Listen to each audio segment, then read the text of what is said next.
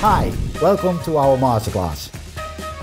Before the grower starts to grow, he has to make a lot of decisions. And one of the decisions he has to take is which substrate should I grow on and according to which watering strategy. In this video, we're gonna go to the hydroponic way of growing. That means we grow on an inert substrate, but in this case, also by a run-to-waste system. That means you give water to the plant and you get some drain out of the substrate, but you throw it away. In that way, you can steer any way you want.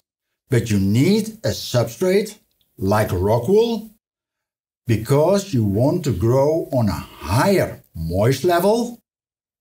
But if needed, you can lower it too, depending how the plant grows.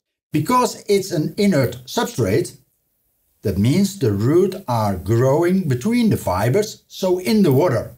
I have to give exactly what the plant needs. CANNA created for this way of growing a nutrient, Hydrovega and CANNA Hydroflorus. It is very important that you have a look on the quality of your water. If the water is soft, you have to take the soft version. If the water is hard, we have the same nutrient line for the hard version. Watering on these kind of substrate, most of the time rock wool, but they are wet from themselves, means I have to stay on a moist content of more or less 50% till his max. You always give an overdrain between 10 and 30%. Because this amount is not that much, you can make use of the run-to-waste system.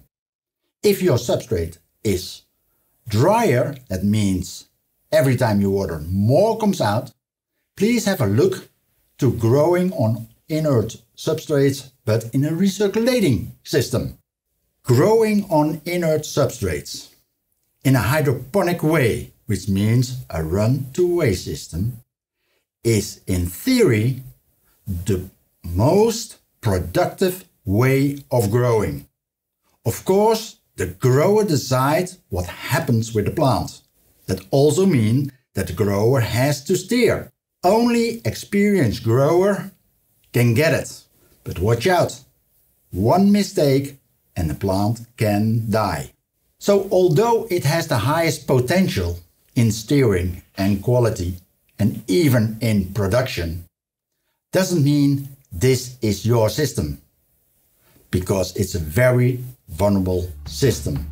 If this is not the system you are looking for, please have a look to one of our other videos about which substrate should I choose.